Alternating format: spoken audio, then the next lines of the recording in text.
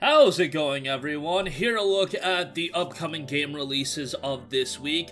Would have to say, pretty solid lineup this week with a lot of variety in what's coming. You've got some bigger games, you've got some smaller games, but I think you could find at least one game to capture your interest, maybe not pick up right away, but at the very least, add to the wish list, maybe wait for a sale on. But let's get right into it, and let's start things off with Stranger of Paradise Final Fantasy Origin. Now, this is a game that's been talked about for a little while now, and by the way, there is a demo available on the PlayStation Store, so I would recommend you to go download that, give it a shot, see how you like it. This is done by Team Ninja, who most of you probably know for their work on Neo, some of the Ninja Gaiden titles. They are a very talented studio, so it's unfortunate that Stranger of Paradise Final Fantasy Origin is kind of going under the radar. I know everybody memed it to the ground when that Chaos trailer came out. I don't know who greenlit that trailer to go live, but Square Enix, I don't know if it was your master plan to just capture interest from the meme factor, but come on now, you guys know better than that. But no, seriously, the game itself looks good. If you played the demo, you're probably gonna be like, holy hell, memes aside, this is a pretty decent Souls-like game, and the last trailer they showed from the State of Play event I thought was a great trailer. I thought it did excite some people. I just question whether or not people are ready to drop $60 on this game, but we'll see how it turns out. The game is scheduled for a release on March 18th. It'll be hitting every platform outside of the Switch, PS4, PS5, Xbox One, Xbox Series X and S, and it will be coming PC via the Epic Games Store, so the Steam release will probably be happening a year from now. Next up, we have Grand Theft Auto 5's PlayStation 5 upgrade, as well as GTA Online. I know a lot of you guys are ready to buy GTA 5 again. Maybe for some of you it'll be for the third time. Maybe for some of you, you guys have been relatively good with yourself and, you know, kind to yourself, and you've only bought it once at this point, and this will be your second time. It should be noted that if you've never played GTA 5, which has to be two people on the planet, you can just buy the game for $9.99. It'll be available for $9.99 instead of its standard $39.99 for the first 3 months after its launch. So you can just jump in right there, and that is a great price if you don't already own the game. If you already own the game, I mean, who likes paying for upgrades? Probably nobody, but yeah, at least it's not like 20 bucks, 30 bucks, or whatever the case may be. GTA Online, by the way, PlayStation Plus freebie, so if you do want to jump into GTA Online, maybe bust out that wallet to buy some shark cards, that'll be an option as well come March the 15th. The online version will be available to Plus subscribers for a couple of months, add it to your library, and then it's available for you to own. After that 3 months, GTA Online will be $19.99. Next up, we have Persona 4 Arena Ultimax. Finally, Persona 4 Arena is back. I don't know if a ton of people were waiting for the return of P4A, but it's nice to see Persona 4 Arena be readily available to everyone. The stakes are ultimate, the tension is maximum, the fight is Ultimax. Experience the latest entry into the beloved Persona 4 series with a thrilling fighting twist. Join the heroes as they combat any army of shadows in the P1 climax.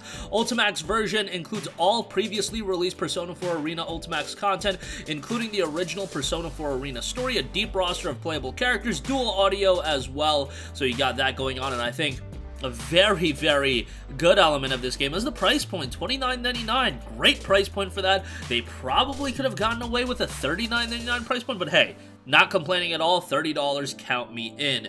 Next up, we have ANNO Mutationem. This is a game that I've been talking about on this channel for quite a bit, and at this point, guys, be on the lookout for this one. It is just a couple short days away. It'll be coming March the 17th, and it's an action-adventure game with RPG elements set in a cyberpunk world featuring a unique mix of pixelated 2D and 3D graphic style with a rich, dark, and bizarre plot. Right away, the art style to this game is something right up my alley. I am a fan of these more pixelated looks that a lot of games are adopting, but this one looks incredibly colorful. The city just looks absolutely bustling, and the story does look rather interesting, and from a gameplay standpoint, looks quite good as well. And the story, a grand story befitting a rich and dark cyberpunk decor, featuring our main hero, Ann Flores, and her trusty hyper-hacker sidekick, Anya, on a personal mission to find out where her missing brother has gone to. Little do they know what just they will unravel. Collect, buy, or craft items, and upgrade Ann's stats, skills, and gears. Use chips to modify any kind of weapon you find, equip Ann,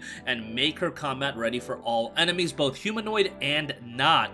And on top of that, you'll slash, shoot, combo, grenade, throw, and ground and pound her way through hordes of enemies and huge bosses. This one is scheduled for release, again, March 17th. Next up, another fighting game that's definitely going under the radar compared to Persona 4 Arena. We have Phantom Breaker Omnia. Phantom Breaker Omnia is a fast-paced 2D anime fighting game that features 20 unique characters pitted against one another to make the greatest wishes come true. The ability to choose between 3 fighting styles will appeal to seasoned gamers while making the game accessible to newcomers, reads its official description. You've got a 20-character roster, includes all the characters and guest characters from Phantom Breaker Extra, like Kuriso Makase from Steins Gate, that's right up my alley, and 2 brand new characters created specifically for the game. You've got 3 different fighting styles, returned and rebalanced, dual audio language. On top of that, the game is scheduled for a release on March 15th.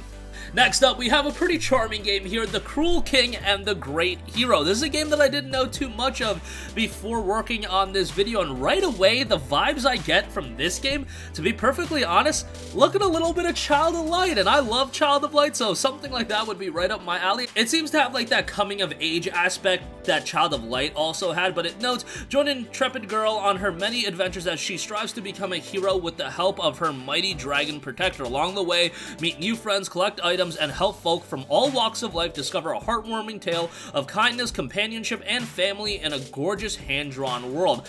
Visual style right up my alley, so I definitely am digging that. $29.99 as far as the price point goes will be coming to PlayStation 4 and Nintendo Switch. And lastly, another game that I've been looking forward to for a little while, and that is Dawn of the Monsters. Now, it does look like it'll be coming Tuesday, March 15th. Steam still has it listed for early 2022, so I'm going in with the idea that this is dropping on Tuesday, but Dawn of the Monsters notes a cataclysmic battle between giant monsters has begun in a manga-inspired side-scrolling kaiju beat-em-up. Right away, man, that art style, if you're a fan of manga, if you're a fan of comic books, how can you not dig that art style? The game notes 4 unique monstrous playable characters, Megadon Garnia, Aegis Prime, and Tempest Galahad, earth-shattering monster v monster combat, or 2-player co-op beat-em-up action, fully destructible cities based on real-world locations, brutal rage abilities, devastating cataclysm attacks, and merciless finishing moves, fierce bosses, and dozens of different enemy types. Customize your monsters with DNA augments. Dawn of the Monsters looks to be a beat-em-up that I think a lot of people can get into if they're a fan of beat-em-ups, but if you're just a fan of cool art style, stylish visual, stylish gameplay, Dawn of the Monsters might be something to be on the lookout for. Again, looks like this one will be dropping on March 15th, and that's gonna wrap it up for me. Again, pretty loaded lineup of releases this week. Personally speaking, Stranger of Paradise Final Fantasy Origin, it's a game that, you know, if I didn't have this channel, I would probably say, hey, I can skip on that one for now and pick it up when it's on sale, but I'm gonna pick it up. I'll let you guys know what I think. GTA 5 is GTA 5. I'm sure it'll sell millions. It's GTA 5. Persona 4 Arena, I think a lot of people are going to be excited about that. ANNO Mutationem, I know doesn't have all the buzz in the world, but definitely be on the lookout for that. That might be a surprising game. And Dawn of the Monsters, another one that really does stick out to me. So, a lot of cool stuff this week. That's going to do it for me. Sound off with all of your thoughts in the comment section down below. Thank you for watching, and goodbye.